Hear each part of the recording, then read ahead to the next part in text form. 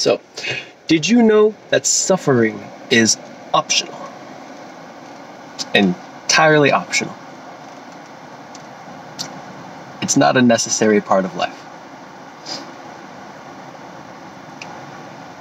And that we only suffer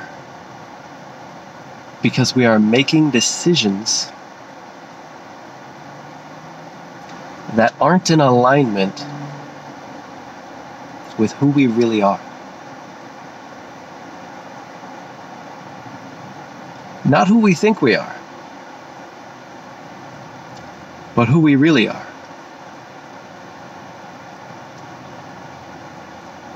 And the interesting thing is, we weren't born this way. You were born exactly as you are.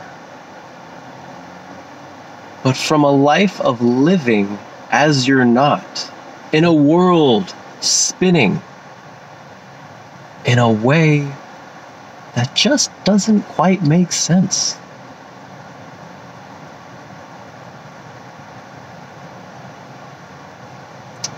And so in trying to make sense of it all, this mind drives itself bonkers. Because if this mind thinks it's responsible for something, anything at all, then suddenly there's a lack of integrity. There is a lack of true beingness, in the sense that no longer am I just telling you the truth, because my mind has a vested interest in that truth. And if I share it all with you, then, who knows, I might not have any left for me. Does that make sense? Not to me, it doesn't. Not to the mind. Because I'm aware of my design. You see, out of so many possibilities, I am. And you are too.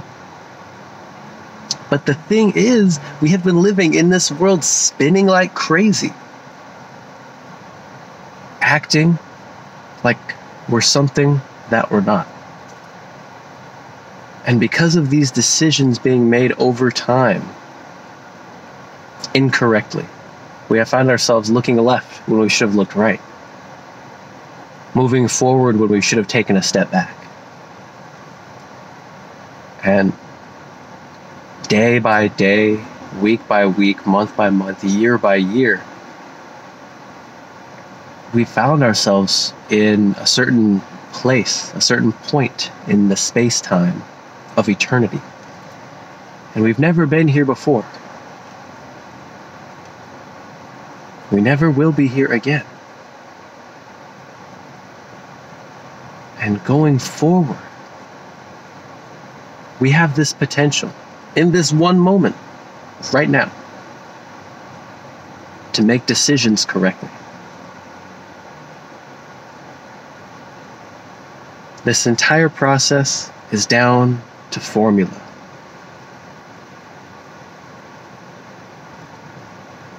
Where and when were you born?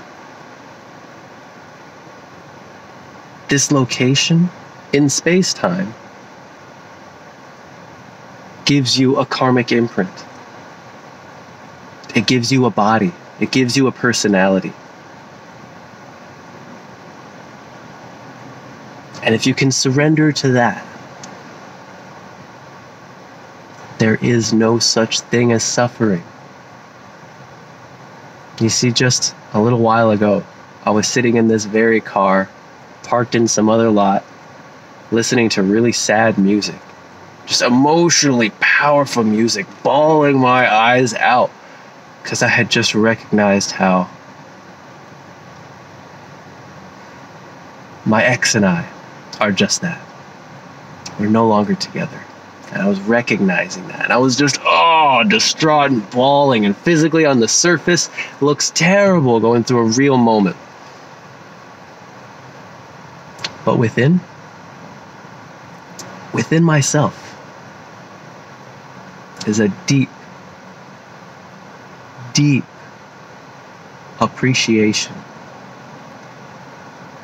for that sublime, bittersweet experience.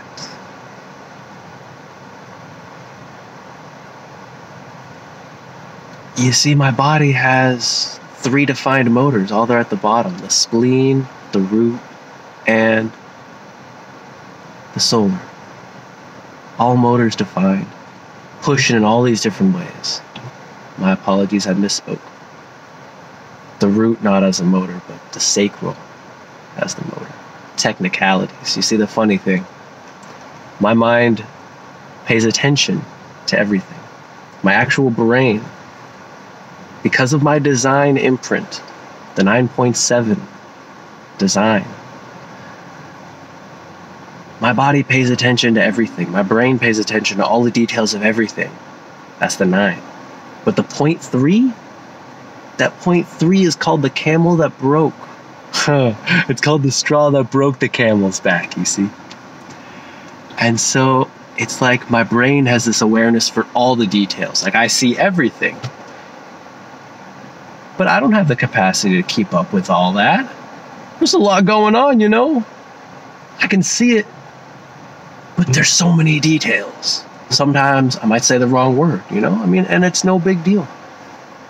Being able to accept and witness that as part of my design gives me freedom. I recognize my mind is not responsible for this. Like, I am not really involved in the conversation that's happening. I'm witnessing myself converse to you through this. But I'm not deciding what I say moment to moment. I'm witnessing the words happen through the definition within me. This throat is defined, and it has something to say. It's connected to the spleen, connected to the channel of the wavelength.